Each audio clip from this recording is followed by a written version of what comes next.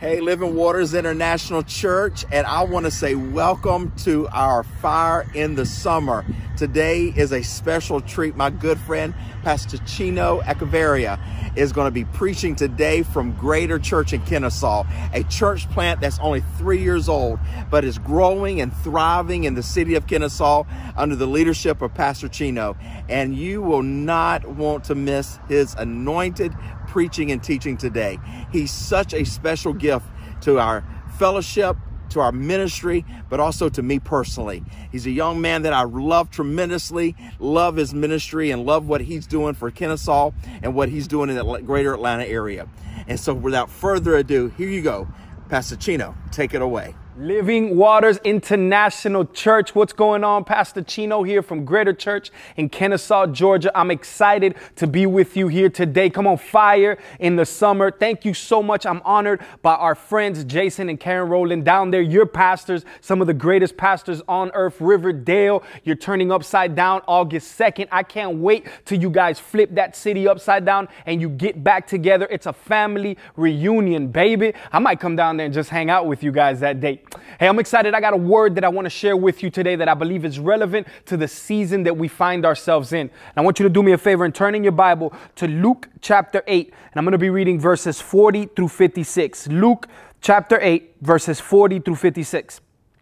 And it says, "So it was when Jesus returned that the multitudes welcomed him, for they were all waiting for him. And behold, there came a man named Jairus, and he was a ruler of the synagogue. And he fell down at Jesus' feet and begged them to come to his house. For he had an only daughter of about 12 years of age, and she was dying. But as he went, the multitudes thronged him. Now a woman having a flow of blood for 12 years, who had spent all her livelihood on physicians and could not be healed by any, came from behind and touched the border or the hem of his garment, and immediately her flow of blood stopped. And Jesus said, 'Who touched me?' When all denied it, Peter and those with him said, 'Master, the multitudes throng and press you, and you say, who touched me?' But Jesus said, 'Somebody touched me, for I perceive power going out from me.' Now then, the woman who saw that she was not hidden, she came trembling, and falling down before them, she declared to him in the presence of all the people the reason she had touched him, and how she was healed immediately. And he said to her, 'Daughter, be of good cheer. Your faith has made you well. Go in peace.'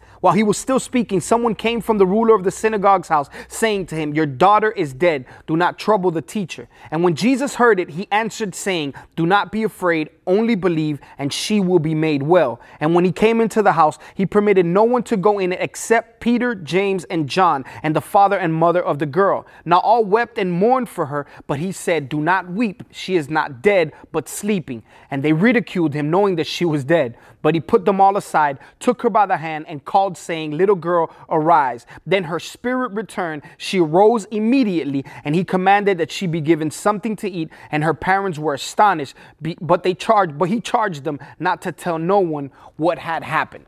Hey, over the next few minutes, I want to speak to you from this idea: pardon the interruption. I'm believing this is going to be practical. I'm believing that there's going to be some spiritual breakthrough in the midst of this. Would you actually pull out a piece of paper, grab your phone, take some notes? Because I promise you, these are moments that today God's going to speak to you. But these are moments that as you continue to walk on this journey through this season and the next, the issues and the things that God is going to speak to this day, I believe are going to be instrumental. The notes that you take today to be able to get through that season. So I want to preach to you again from this idea: pardon the interruption. Come on, let's pray. Father, I love you. I thank you for this opportunity, Lord, that we have to come before your presence. I pray John 3:30, Lord, let me decrease that you may increase. Let it be your words. I pray, Father, that now as this voice, Lord God, and this image goes into a camera, Lord God, that on the other side, that you would anoint it, Father God, that you would open the ears, Lord God, that you would remove any type of plan or strategy that the enemy would try to place over them, Lord, to cause interruptions, Lord God, to cause a discomfort, Lord God, or distractions in this moment, Lord. I pray in the name of Jesus that you would speak directly to their hearts, Lord, that you will bring about the freedom, Lord God, that you so desperately desire in their life, Lord. Do the work that only you can do, Jesus. It's in your beautiful name that we pray, Lord. Amen and amen. Pardon the interruption. Hey, as I look at the season that we're in right now, and what seems like, man, going on 4 months now, for those of you that don't know, COVID has completely turned the planet upside down. And it's crazy because if you think about it, for just a few months ago, I don't know where you were. I don't know the financial space that you were in, your relationship. I don't know what it looked like in church. I don't know what your life looked like, but I do know that there was an interruption that happened, not only in your life, but in everybody's life across the entire planet. I don't know of another time that has marked our history the way that it was marked because of COVID.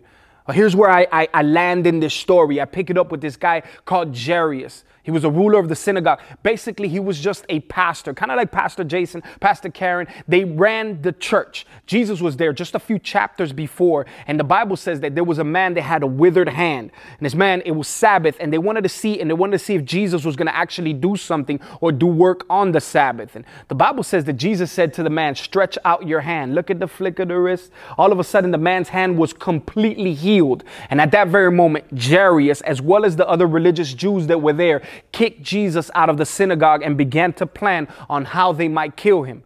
But you fast forward the tape, all of a sudden, the same Jairus that kicked Jesus out of the synagogue was finding himself in a space where he had a 12-year-old daughter that was at the point of death. And as we read in the story, who actually had died. The Bible says that he comes to Jesus. Can I tell you that this is super pivotal in your life right now? And I'm not going to scream and I'm not going to pitch a fit, but I want you to understand that wherever you find yourself on a journey, maybe you kicked Jesus out of a decision that you made. Maybe you kicked Jesus out of a relationship. Maybe you kicked him out of your own life and you said, Jesus, I want to do this thing on my own. I want to come here today. This little black Cuban wants to tell you that you can still come to Jesus, that the doors are still open, that he won't turn his back on you, that it doesn't matter how far you think you strayed. It doesn't matter how many things you think you put in the way, that Jesus is strong enough to remove every obstacle and allow for you to come and have a relationship with him. The Bible says that he comes to Jesus and tells him, I have a daughter who is sick. Would you come and heal her this day? There's a couple of coins that I think are on both sides in this situation. Number one, I think that it's me and you, that we have sin, that we have he who has sin is me. I've made mistakes. I've done really bad things. You've made mistakes. You've done really bad things. But that we have an opportunity that we can actually come to Jesus, that it isn't what we've done, but everything that he's done, that regardless of the mistakes that we've made in life, that there is still an open door for you to come, and that Jesus actually turns to you and that he actually speaks to you with favor. Like Pastor Jason said last week, he actually gives you blessings and he actually blesses you. Isn't it beautiful that this Jesus that we're talking about, he puts an example also of the other side of the coin of what me and you need to look like? Because this was Jairus who had just kicked Jesus out of the synagogue a few chapters ago. He had all right to say, yo, I'm not going with you anywhere. You kicked me out of church, bro. Like, there's no way that I'm coming to heal your daughter. But isn't it beautiful that the Bible says that Jesus turns from everything that he was doing and he's interrupted and he begins to lean into the interruption and begin to walk with Jairus. It's a model for me and for you, because there are family members, friends. There are people who are watching your every single move. And most of the times they're scrutinizing you and they're making fun of you. And they're saying, I can't believe that you're going back to church August 2nd and all of this stuff that's happening. Are you crazy? And they will begin to put all of these dark clouds around you and make it seem as if you're wrong. But in this season, I want to tell you that you can't turn. You can't pivot. In this season, you need to be that person that is a rock and a solid foundation, that you need to turn to the people that spit on you, the people that backstabbed you, the people that said things about you. Those are the very people that God might lead into your life for you to be a blessing. That's why when we play basketball, and I know I kind of got a little unhealthy with this whole COVID thing. You know, my muscles used to be in different places. Now they all accumulated in one space in my belly. My equilibrium's off a little bit. But when I play basketball, I understand that this is a contact sport, that it's not a contact sport, but it's a high exertion of energy that I'm going to have fun with. But in this moment, whenever I don't know if you've ever had this, fellas, you slap somebody, you foul somebody, all of a sudden, like, you say foul, or you scream, or you raise your voice. Ladies, y'all know when you go to your in-laws' house, or when you go to your parents' house, or when you go to a friend's house, an auntie, when you go to a family gathering, and all of a sudden you just raise your voice, like you just say something passionate, and then they turn to you and they give you these words that I know everybody watching right now has received these words. Oh, I thought you were supposed to be a Christian. Because I raised my voice, I lost my religion. Because I raised my voice, I'm no longer a Christian. I think there's a reason why they say that to you.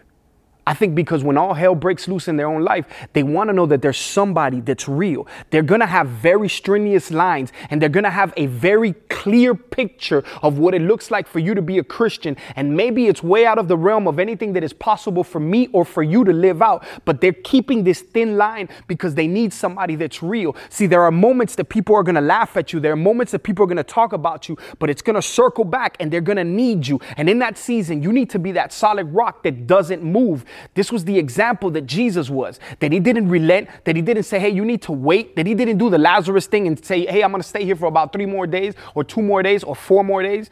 No, he actually turned and he began to walk with Jairus who kicked him out of the synagogue, and Jairus who plotted to kill Jesus. Yet Jesus walks with him to go resurrect and heal which was Jairus' thoughts, his daughter. And then we're introduced to an interruption. A famous story that has been preached up, down, left, and right. And I'm praying that today I can show you a couple of angles that maybe you haven't seen or maybe you haven't heard. And I'm praying that today you would find breakthrough and that you would find practical steps out of this story of the woman with the issue of blood. I don't know if this was the season that you found yourself in pre-COVID, where you felt like you were Jairus and you felt like you had a need, or maybe you were the daughter and you felt like you were in desperate need. And Jesus, it felt like things were working. You finally signed a contract. The business began to move. The relationship started getting better. You stopped smoking. You stopped drinking. You stopped going certain places. And all of a sudden now it feels like the world just flipped on his head and you're sitting there locked down at your house and you're like, yo, God, what just happened? Like, I tried to do everything right. I felt like you were walking with me. And all of a sudden now I just got slapped with an interruption and I'm stopped in my tracks, my destiny, my purpose. I'm not allowed. I'm not moving forward. I want you to put a finger on that note right there, because I want to come back and I want to speak to you. Come along this journey as we find this woman who is the issue of blood. This woman who is given the title of the woman with the issue of blood. Not her name, but her circumstance. The issue that she's dealing with has identified and became her identity. This woman who had spent everything that she had to get herself cured and found herself in a space where she didn't have anything else left to do. These are the moments that God shows up the most. It's in the moments of lack that you begin to see the strength of God. When I am weak, he is strong. You'll never know that he's a provider until you have a need. You'll never know that he's a healer until you're sick. You'll never know that he is until you need him to be. He is the great I am. He can be everything in everything.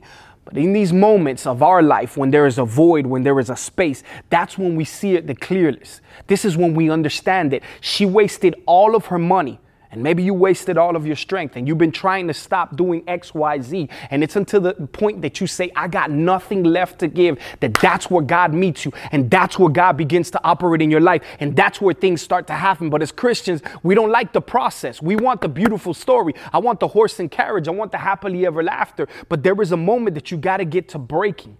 There has to be a moment of crushing. There has to be a moment where I don't got nothing left to do. God is not intimidated by your screaming. God is not intimidated by your doubts. God is not intimidated by your tears. In fact, the Bible says that he is approached, that he loves a broken and a contrite heart. It's in that moment where you feel like you have nothing left, that those are the moments that God shows up. I don't know if you're watching on Facebook or YouTube or you're watching at a later time on the website, but I want you to put some praying hands. I want you to put some hands up, some praying hands right now. If you've experienced God in your most broken moments, if in those moments where you felt like you had nothing left, you saw that God showed up, that God came through and he rescued you. Come on, have you ever had a moment where you spent everything that you had and all of a sudden God came through in the midst of it?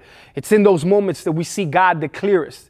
The Bible says that this woman, she sees all of the issues, but it's just one moment that changes everything, because everything is going wrong. And in 1 second, everything can flip. The very same way that one moment you can be having fun with your friends and you can get a text message that destroys everything that happened, all the joy, all the excitement. But on the flip side, you can be having a really bad day and receive a text message that lifts up your spirit because this thing went through. They approved that. They allowed for you to do this. That money's coming in. These are the moments that change everything. And it's in a split second. This is the God that we serve, that he doesn't abandon you, that he doesn't leave you, but it's in a split second. She sees her moment. The Bible says she pushes through the crowd and she grabs the hem of his garment. Now, I want you to understand this hem of his garment probably has been preached up, down, left, right, upside down, every way. I guarantee you, Pastor Jason had probably preached this 1,000 different times in 1,000 different ways in such a beautiful, remarkable way. Praise the Lord. But this hem, it was dirty. This hem was disgusting, if I'm honest with you. Why? Because here it is that this was part of the gown or part of the robe that Jesus, that all the disciples, that people wore during this time. And during the Palestinian cobblestone, there was excrement, there was feces and different things that animals would leave and people would spit. And it was dirty, and this thing would just walk through it. And time after time, day after day, week after week, they would walk, and the bottom, the hem, which is the very bottom piece of it, would get dirty. Naturally, to think about it, if you're walking with something and you have it hitting the ground, it gets dirty and it gets nasty. But the Bible says that she touches the hem of his garment. And immediately, Jesus turns and said, what just happened? For I felt like power has left from me. She was healed immediately. Remember what I told you? That it just takes a second and God can move in just a second. This woman is healed immediately by touching a garment. A piece of cloth that is dirty has been walking through everything that you can imagine. If God can do a miracle in a woman's life that has spent everything over the last 12 years with a piece of cloth, how much more can he do with you? Because I want you to understand, it has nothing to do with the cloth and it has nothing to do with you. It's all about who that person or that cloth is tied to. Come on, if you're tied to Jesus, if you're hooked up to Jesus, then that power flows through you. Let me tell you that the very same strength that raised Jesus from the dead is living inside of you, that very same God of miracles, sign and wonders, that's not monuments and memories of things that have happened in the past, but that is the very expectation that the world is groaning with today, that it wants to see the manifestation of you and me walking in power, that me and you become the conduits of the very power of God. Come on, if you believe that, throw an amen in that text chat, throw an amen in your checks, whatever it is that you're doing right now. Just say amen to the person who's next to you right now. I ain't preached to a loud crowd in a while, man. I just want to scream and kick things. So I'm gonna get excited, but I want you to understand that this is the God that we're living in, that the power and the strength is living inside of you, that if he can do it through a piece of cloth, how much more can he do with your life, your surrender life, your tied life, your life that is in him, that you are the temple of the living God. Jesus turns and he says, yo, something happened. Power came out of me. And Peter's slick. Peter's that guy that is always going to get in trouble. Like if it was me, I would have got written out the Bible because I would have said that dumb stuff. Yo, Peter, all these people around you, bro, you talking about who touched you? Like, yo, look at all this. And Jesus said, I know because power came out of me. And I think it is a clear indictment, not only to the people that were around there, hundreds of people that were around them, but I truly believe that it's an indictment to the church of 2020. That we know the songs, we know the scriptures, we know what to say, we know how to look in the back of the Bible and read 40 different scriptures that have to do on depression, but still live a depressed life. That we're around him, but we're not pulling the power of him. Living Waters International Church, Living Waters Church, don't be that type of church. Don't be that type of person. We're not going to be it. We're going to be the type of people that we're going to draw the power out from God. We're not going to rub up on him. We're not going to touch him and not receive any of the power. We're going to see God and the manifestation of his glory in this season like never before. August 2nd, August 3rd, and from then forward, you're going to begin to watch God move. That Monday when you go back to work on August 3rd, you're going to begin to see God do some amazing things in your life. Why? Because we're not just going to touch and just rub on Jesus. No, we're going to pull the power out of him, and you're going to watch as things happen immediately. The Bible says that he turns to her and he says, woman, your daughter, your faith has made you well. Daughter, I want you to understand because I don't want you to just pass this. Daughter, just a few verses before, this was called the woman with the issue of blood. Have we ever identified ourselves with our issues? Just because you smoked weed doesn't make you a drug addict. Just because you lied doesn't make you a liar. But we identify with these things. And I think that is a true statement, but I think we take it a step further sometimes, because not only do we identify with these statements or the sins that we've done, the things that we've done, we think we have become, but I also believe that we begin to treat God that way. God, I've messed up so many relationships. Just give me anything. Like, I don't care who you give me. Like, God, I've quit so many jobs and I've done so many things that, Lord, just give me anything because I'm a quitter. And God, I'm a sinner. And God, I lust too too much. And God, I watch too much bad stuff. And God, I do too many bad things. I need you to just treat me the way that you need to treat me according to my sins. But come on, don't we love this God that doesn't meet you where you are? The Bible says that while you were yet sinners, Christ died for the ungodly, that he who knew no sin became sin so that you might become the righteousness of God, that you are not the things that you've done, but that you are the righteousness of God. Come on, the picture of the cross is a Jesus who is dying. The Bible says that his Father has to turn his face from him. Sin is a stench into his nostrils, the book of Isaiah says. The Bible says that Jesus turns and says, Father, Father, why have you forsaken me? He forsook him because he had to look down and see my sin upon him. But yet this same God that takes my sin and places it on Jesus, in a beautiful exchange, he takes everything that's good about Jesus and he puts it on me, and I become the righteousness of God and you become the righteousness of God.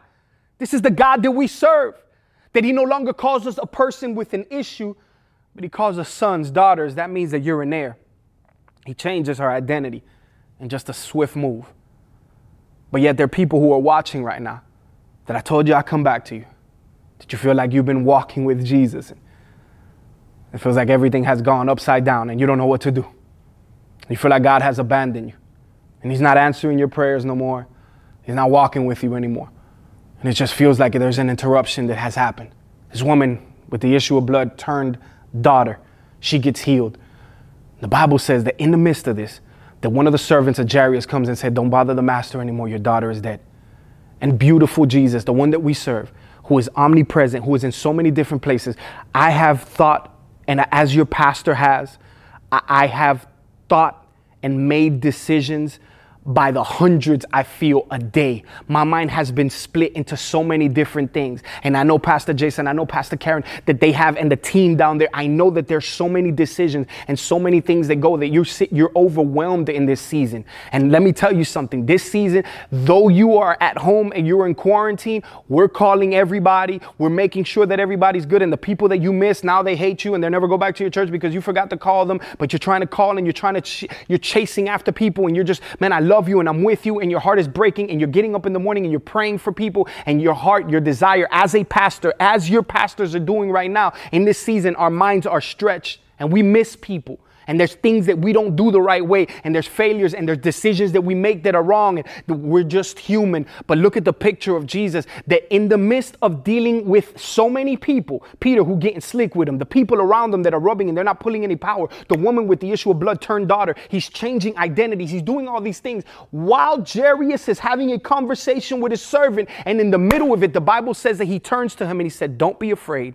Just believe, she will be made well. In just a second, immediately, the God that we serve, an interruption is shown, but yet he says, pardon the interruption, don't be afraid, just believe, she shall be made well.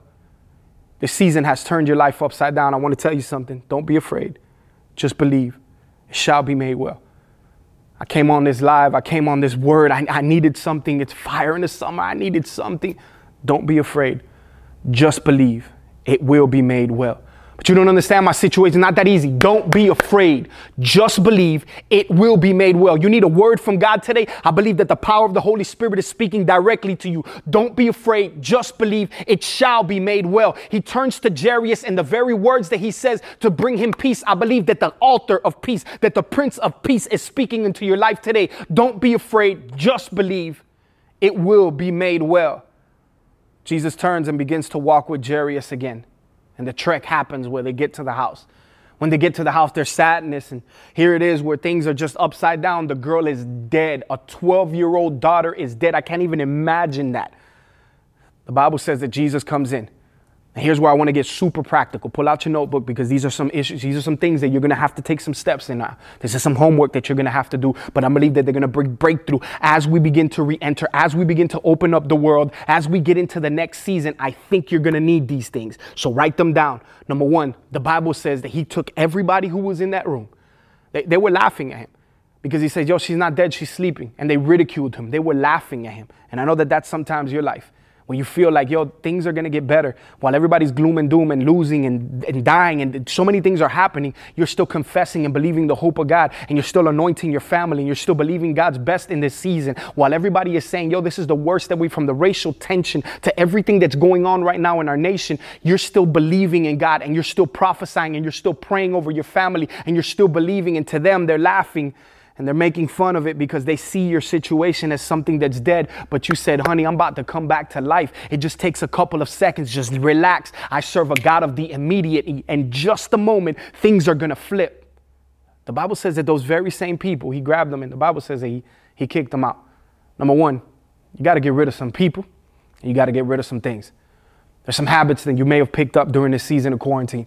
And I want you to understand that without the power of God, you're not going to be able to do those things. But with the power of God, you will be able to do. You got to draw on Jesus and receive the power to be healed immediately from the vices, from the alcohol, the addiction, the pornography, the gossiping, the anger, the bitterness, the hatred, these things that you may have started to build up and unable to process. You got to get rid of this. But I think you need to unfollow some people. You need to close Facebook for a little while. You need to get your face in the book. You need to eliminate Instagram for a little while. You need to get offline and stop looking at all the news reports.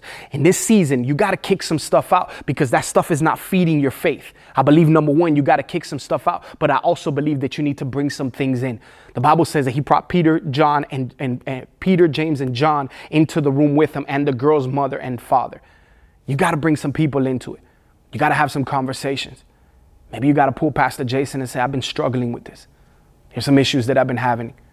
I need your help in this season. I can't get rid of this. I feel like I do, and then I get wrapped up again. There's some leaders. There's some small group leaders. There are different people that God has provided through Living Waters Church that can actually help you in this season. And for you, it's easy to kick everybody out. You're an introvert. You love doing that.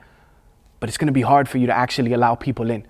The Bible says that God is light, and in him there is no darkness. There's some things that you got to confess and some things that you got to get out. Moving into the next season, you got to bring people into the conversation, and they need to begin to hear the things that you're going with and that you're struggling. That doesn't make you weak. That makes you human. It makes you human. But if you try to do it on your own, you're going to fail every single time. The Bible says that he kicks the people out. He brings James, Peter, and John into the room. Then he turns to the young girl. The Bible says that he stretches his hand forward and he says, little girl, arise. And I feel the power of the Holy Spirit today speaking over your life today. And there was a hand that stretched out to you and it's saying, come alive. You've been laying there way too long. You've been sitting there way too long. Your mind has been thinking there way too long. It's time for you to step out of it. You don't have to wait until August 2nd when we open the doors of Living Water Church. You don't have to wait for us to get back into a building. Today, the Bible says that you can become free. Today, the Bible says that God is stretching his hand to you and that he wants to bring you back to life. Cheno, I got to wait. I got to stop smoking. I got to stop drinking. Once I do all these things, I don't want to be a hypocrite. Once I get all these things done, then I'm going to come to church. Then I'm going to come to Jesus. Then I'm going to give him my life. You're never going to be able to do that. If you had the strength to stop any of those things, then you would be God. But you can't. It's a cycle and a vicious cycle that the enemy begins to bombard your mind and set demons around and encamp around you to think, I'm going to stop doing this before I come to God. God is the only one that can change you. And I believe that today God has his hand stretched out towards you and he's saying, little boy, little girl, man, woman, arise. Today God wants to bring you back to life. Cheno. Thank you, Pastor Cheno. What an anointed message that you have just brought. Let me pray with those right now because this was a firebranded message for such a time as this for our fire in the summer. Many people, and I agree with Pastor Cheno, have walked away from their faith. They put their faith on the back burner during this time when we need everyone to stand together during this faith, during this time that we're in this, during this time of this coronavirus and all the things that our nation is being faced with right now. I agree with Pastor Cheno. It's time to walk away from the news. It's time to walk away from social media. It's time for us to get into the face of God and get away from Facebook. I agree with that statement so wholeheartedly. We have been following the lies of the enemy and allowing the enemy to use those devices to stir up our emotions, to get us out of our faith and put our eyes on man. Right now, I want to pray with you right now as I pray in agreement with Pastor Cheno in this message to stir up that faith in you and also believe in Jesus Christ that he's going to do what he has set out to do. We always talk about praying, but we fail to teach about believing. And that is the thing that we want to step into right now, is to step into that belief factor, that we're going to believe that Jesus is a man who said that his word would not return void. And we're going to walk it out according to that faith that we have in his word. Right now, in Jesus' name, I pray for everyone watching this broadcast. And Father, I pray for everyone that does not know you, Jesus Christ, and has not made you their Lord and Savior, and is not the Lord and Savior right now. I pray repentance upon them right now to return back to their first love, in Jesus' name. And I pray for those who have fallen aside or fallen asleep during this time. I pray that right now the fire of the Holy Ghost will come in and begin to stir the gifts that are within them, to begin that movement force for such a time as this. And we thank you in Jesus' name. Amen, amen, and amen. I like to conclude every broadcast, as well as I always like to include every service at Living Waters International Church, with a blessing. And I want to bless you right now as we get ready to go in. We're like 2 weeks away from August 2nd. We're looking at the numbers daily, and they're going up and up and up. And we're hoping that we can return August 2nd. And we'll be coming out this week with an announcement regarding that, if we're going to be able to do that or not. But keep your ears tuned to your emails. If you got to get our emails and text messages, also right here on our Facebook page, as well as our YouTube channel. If you're watching this, we can release that information out. So be watching for any information coming up this week or next week regarding returning us back in August 2nd, if we choose to delay further beyond that for safety reasons. But right now, I want to bless you, Living Waters International Church, and bless you with ability. And I bless you with an abundance. I bless you that angels this week will go with you. I bless you with assurance of God's love and God's grace, a clear direction, and a controlled and disciplined life. I bless you with courage, creativity, and I bless you with spiritual perception of God's truth. I bless you with faith, with the favor of God and the favor of man. I bless you with good health, and I bless you with a good spouse. I bless you that your hands, they will be used to bless others. I bless you with happiness, fulfillment, and contentment. I bless you with hope and a good and positive outlook on life. I bless you with a listening ear. I bless you with longevity. I bless you with an obedient heart and obedient spirit, peace, pleasant speech, and pleasant personality. I bless you with promotion, protection, provision, safety, and strength. I bless you with success and trust, and I bless you with wisdom. And I bless you that this week and the remainder of this year, that you will know without a shadow of a doubt that no matter what comes up against this world, that when it comes to the body of Christ, when it comes to sons and daughters of the Most High God, that God's goodness and mercy shall chase us down and follow us all the days of our life. Now to him who is able to do exceedingly abundantly above all that we could ever ask or even think, according to the power that dwells and works inside of us. To him be the glory through Christ Jesus and at Living Waters International Church forever and ever and ever and ever, throughout all generations, forever and ever and ever and ever. God bless you.